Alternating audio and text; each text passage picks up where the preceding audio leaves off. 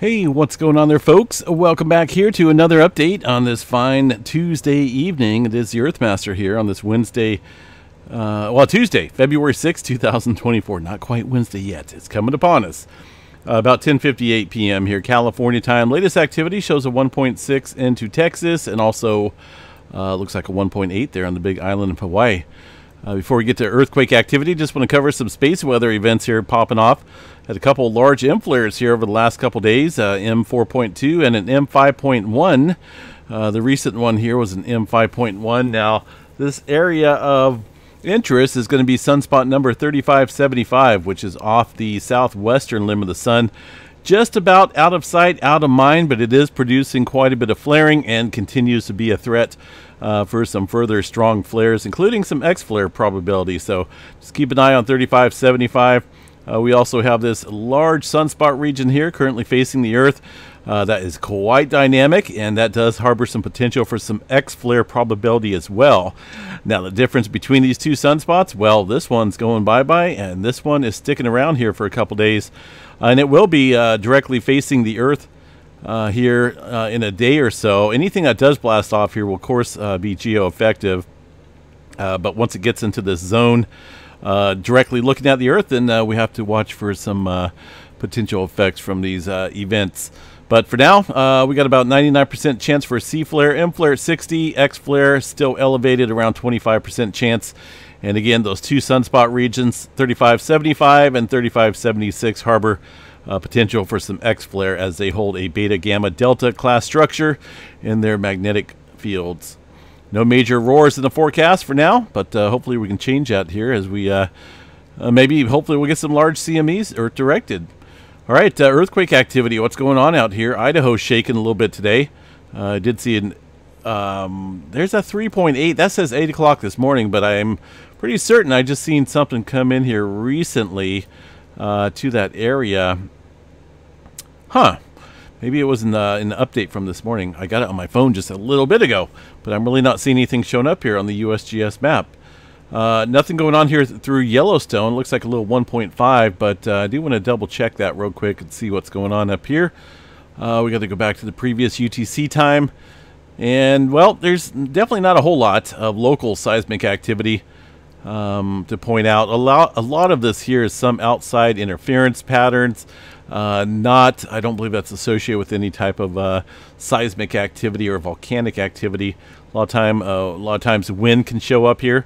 Quite a bit of wind. Thunderstorms can show up as well, including snow and all sorts of stuff. Environmental noise is a big trigger out here on these seismograph stations, but for now, not a whole lot of seismic activity to speak of. A small little spike of an earthquake here. All right, bouncing out of here and looking into the Pacific Northwest here. A couple earthquakes there around Mount St. Helens and Mount Rainier.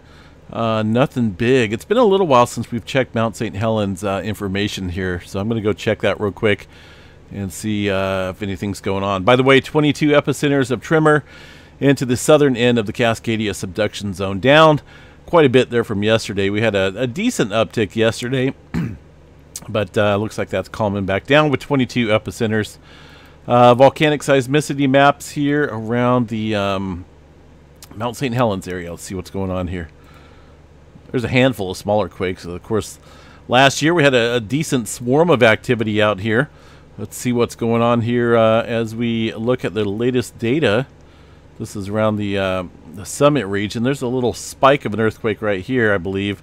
Again, this could be, blowing snow. It could be ice on the seismograph stations. But why'd that disappear here? All right, let me see if I can go back. They don't keep records, huh? They only want to show what's current, I guess, at least from the PNSN network. Either way, there's not a whole lot of earthquake activity out here. This is a well-defined seismograph station showing the squiggly line that you would normally see on any seismograph drum, but this is the digital version, and just a little spike there across the area. Do want to check out the gas emissions up there, see if we got any noticeable activity across the area. I like to just check these volcanoes on occasion, see if anything's stirring up around them. Of course, back in I think it was September October time frame of last year, we've seen a decent earthquake swarm out here around the Mount St. Helens area, and that has since kind of died off. These are the gas monitoring stations out here. Sulfur dioxide fairly low, hydrogen sulfide super low. I'm really not seeing anything that would show any elevated activity out here, so that's a good thing, right?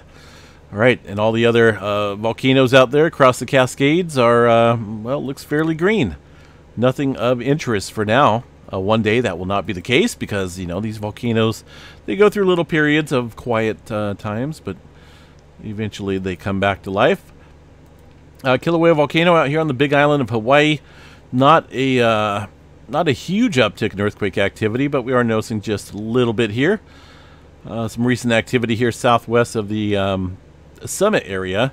The tilt meter, of course, there across the Kilauea Volcano continues to rise.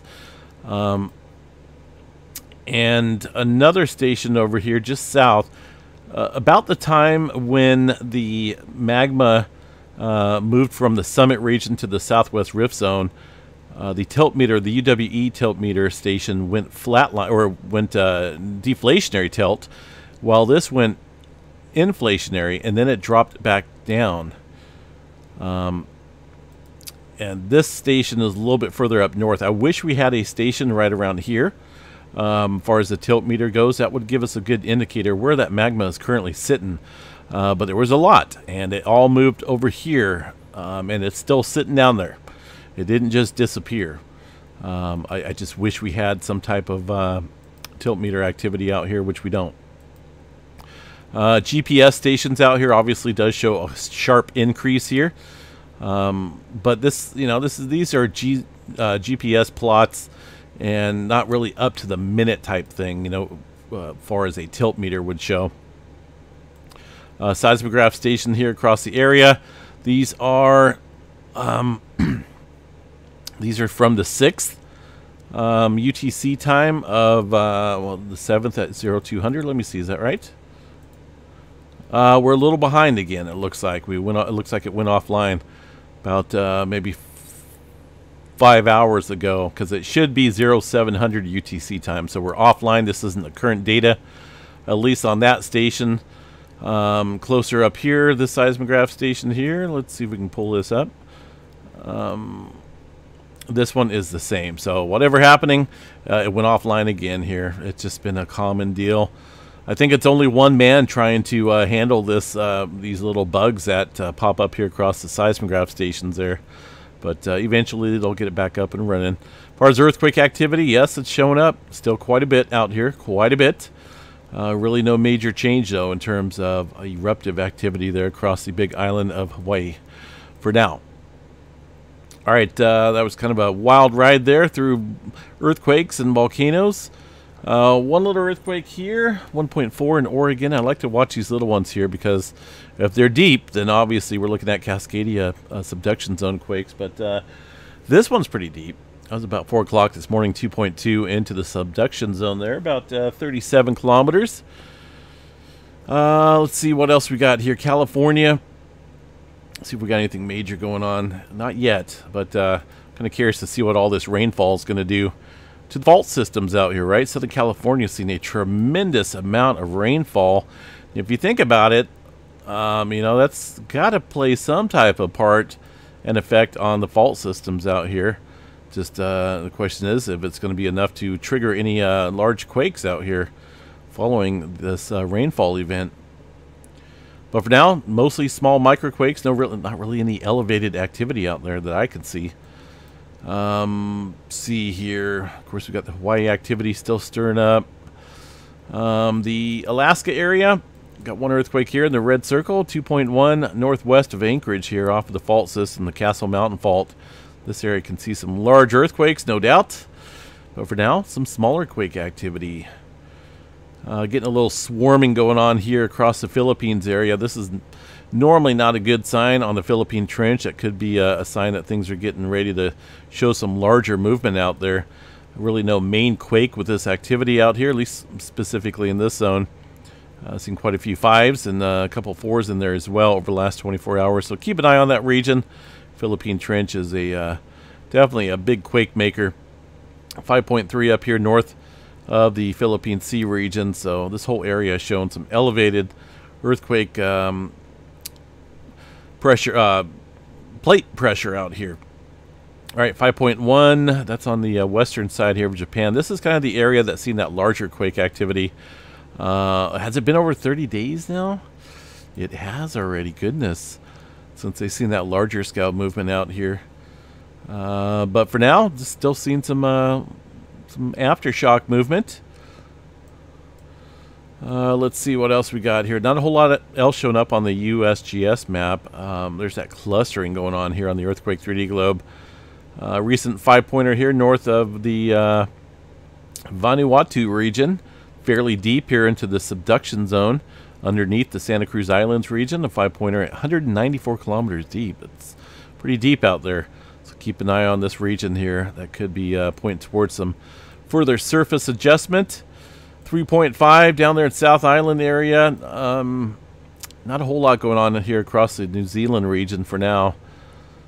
And the rest of the world out here, well, some older quake activity out here in the little fracture zone out here, and also down in South Africa, seeing a little 3.2 being reported by the USGS. Iceland activity really doesn't look like anything further is going on there, but let's go ahead and double check that, see if we got anything to chat about.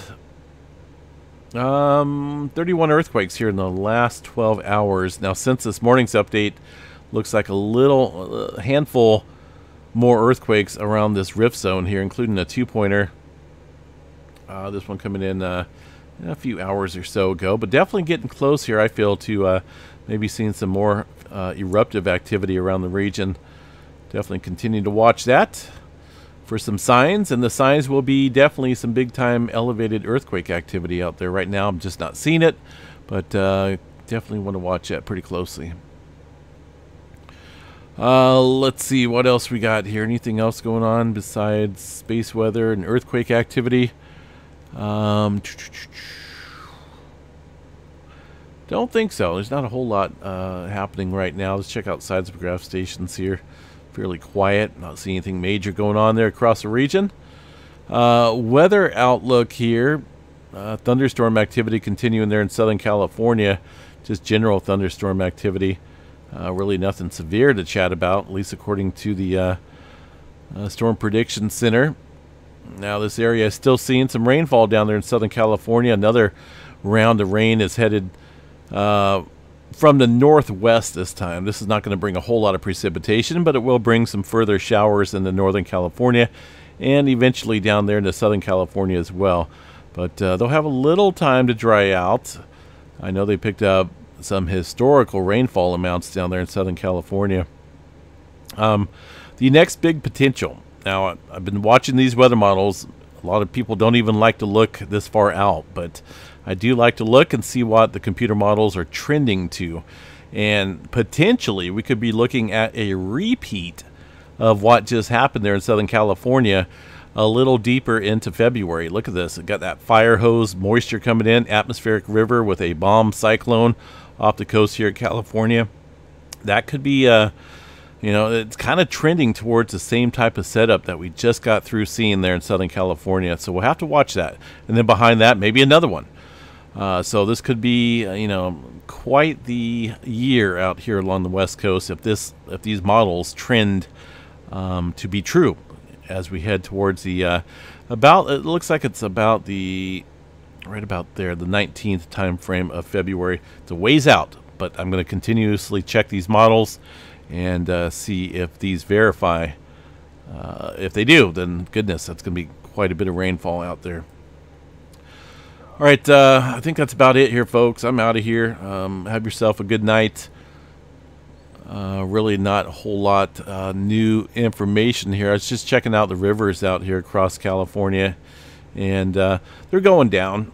We did have a couple river gauges up here along the Sacramento River that were getting close to a flood stage, but they have since died down into the green range, which is good.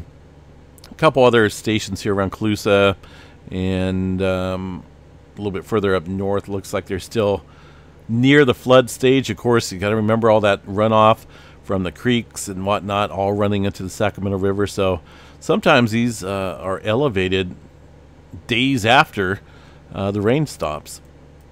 Down there in Southern California, seen quite a bit of crazy video of the heavy rain that they've received, and no doubt it's definitely been a quite the wet year out here, and we're not done with the winter patterns yet.